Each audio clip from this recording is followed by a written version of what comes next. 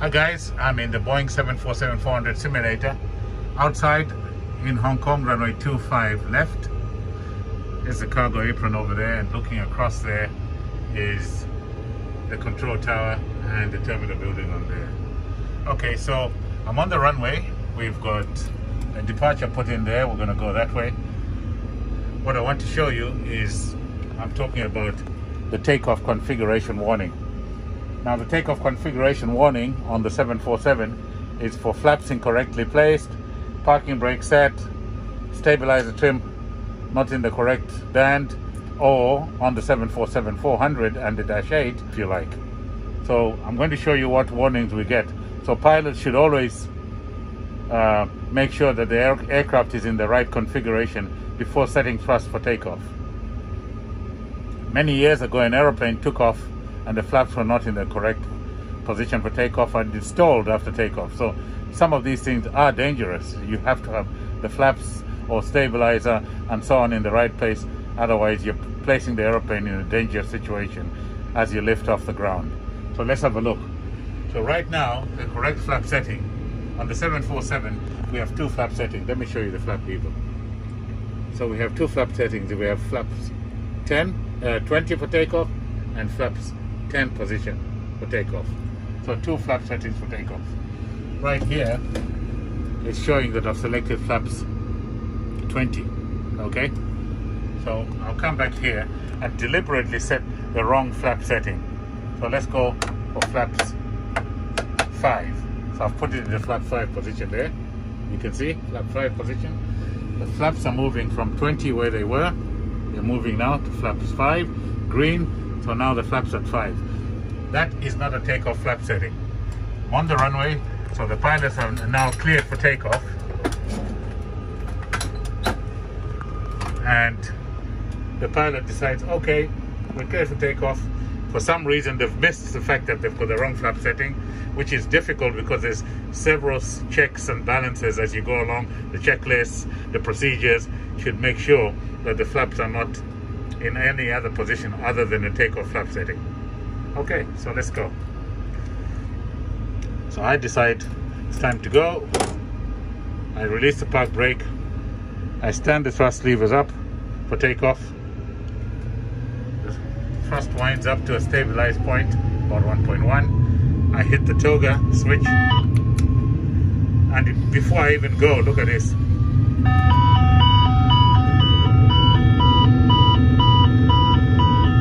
Config flaps. So I bring the thrust levers back, reject the takeoff because obviously there's a problem with the flaps, and it tells us they're config flaps. That is called the configuration warning.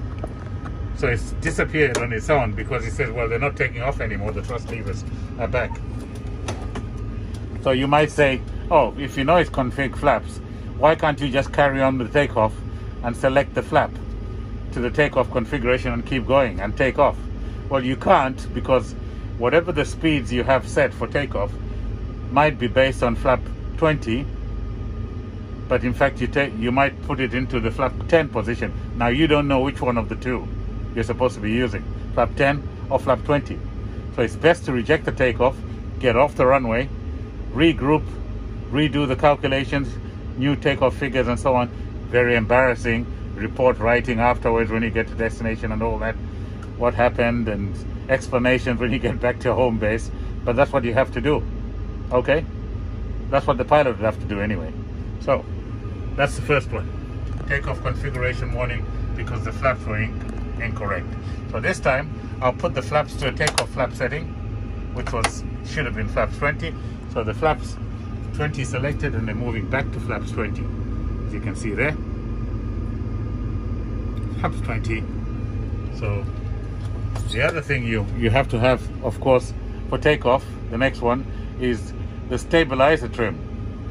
The stabilizer helps the pilot control the rotation rate, the amount of pull for takeoff.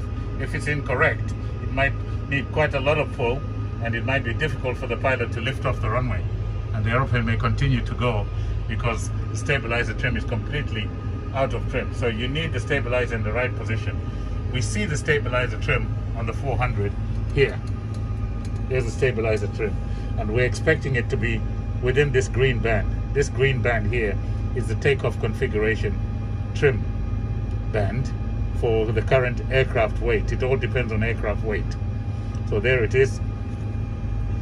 So if it was outside the band, I trim the stabilizer using these two trim switches here.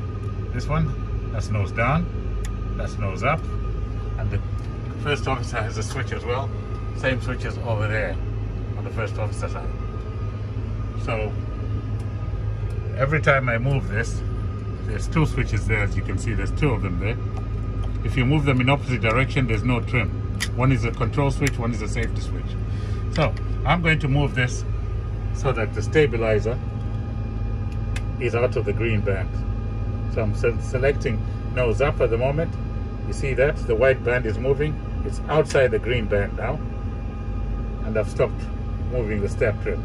So I've moved it outside the green band. The white has gone outside the green band. It should be in there. So this time we've got the flap correct. We can take off. I'll take the park brake off. Looking out there. Park brake is off once again. Trust to stand up that they're stabilized. And I'm going to hit the toga again to take off.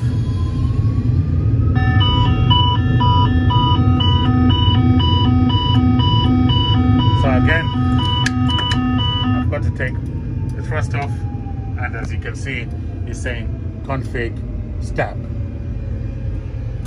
Stab is short for stabilizer, as you've probably seen. So I've slowed down, I've closed the thrust levers.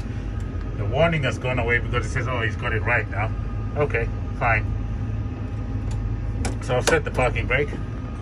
So again, we can't take off with the stabilizer. And again, you'd have to reject the takeoff, ask ATC to clear off the runway, regroup, do the data calculations, find out what the stabilizer trim was, and again, report writing when you get back to home base, what happened, and so on. The next one I'm going to show you, configuration warning again, is this time if for some reason we've stopped on the runway, we've been cleared for takeoff, and we set the thrust with the parking brake set. Look here, it says park brake set. So the park brake is set. This is the park brake lever here. See here? Park brake, and that's the lever. The brake is released by me using my feet. So I'm going to release the brake now and see what happens to the lever. Park brake off, because we've been cleared for takeoff.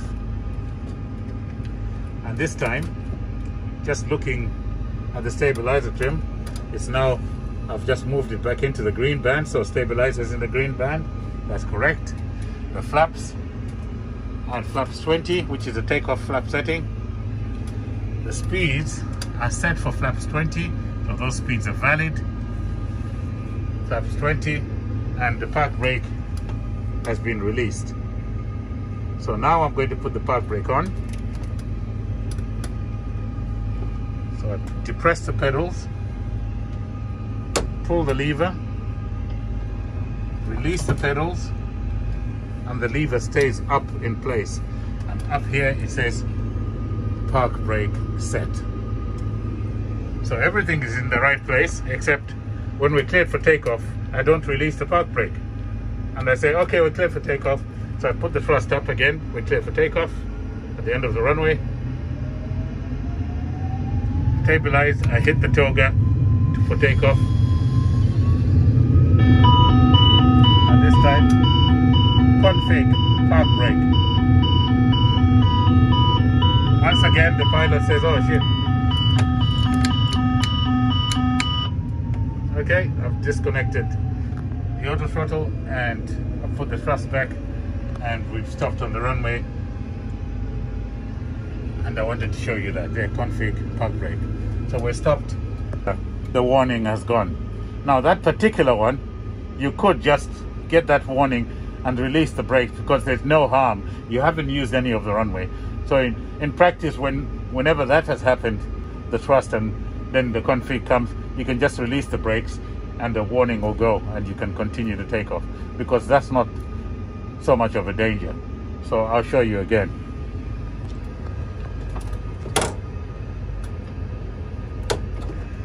Park brake set. Gonna set the thrust for takeoff. Set the thrust. So the warning has come on. I've released the park brake and you can see the warning immediately goes away. So that particular one you can actually get away with not getting off the runway. You can just release the park brake and continue to take off, you know, and that's not too dangerous. If anything, it's very safe if the airplane is saying don't take off. There's one more I could show you, but I'll show you that next time, because I've run out of time and the simulator is in use in about 5 minutes. Okay, so what other configuration warning system have I not told you about? Which one do you think it is? So I've shown you the park brake set. I've shown you the stabilizer out of the green band, not set for takeoff. I've shown you the flap in the incorrect position. There's one more that will give you a config warning on the Boeing 747 that I haven't mentioned here. Which one do you think it is? Later. So the pilots have forgotten the parking brake. The park brake is set. So there we are.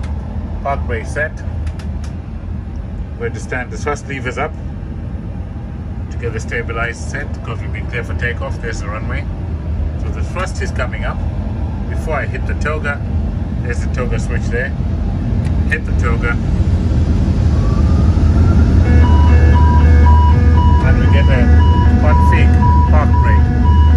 We're not going anywhere, as you can see. So I take the thrust off.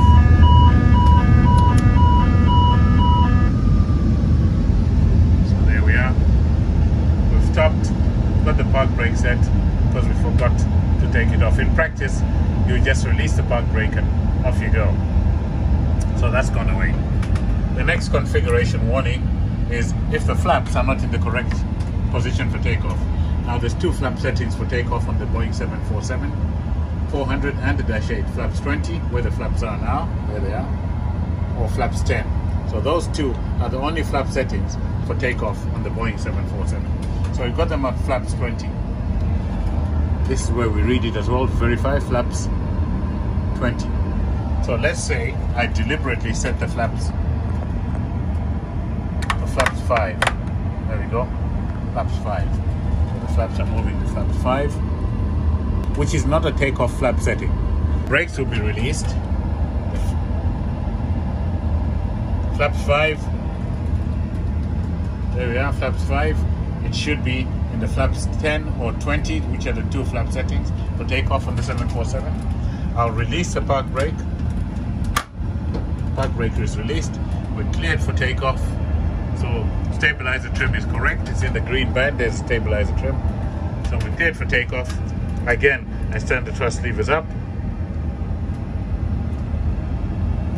Thrust starts to come up to a stabilized point.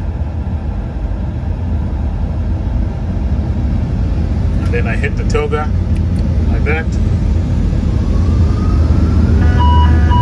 and this time it says config flaps.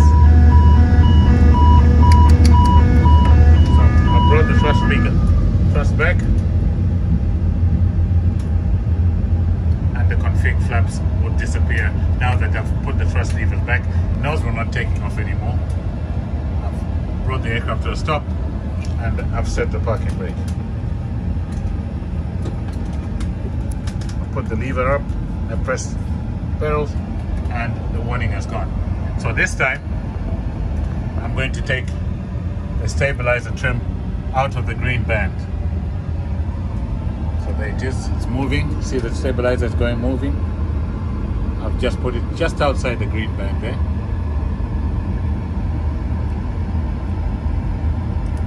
Okay, so it's outside the green band, and we're going to attempt another takeoff. So this time park brake is released, flaps 10, in the right place. Stabilizer is outside the green band, as you can see there. It's just outside the green band.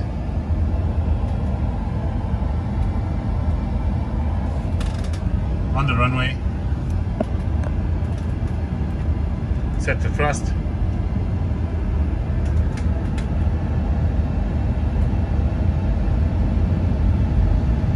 Hit the toga, thrust comes up.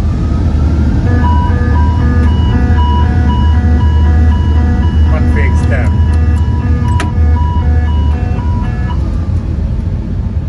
And again, reject the takeoff. Next one I want to show you, see that body gear steering. Body gear steering is not centered. I'm on the runway and we're about to take off. Everything else is set. Stabilizer trim is in the green band. Flaps are in the takeoff. Flaps 10. Park brake is released and I'm going to set the thrust for takeoff.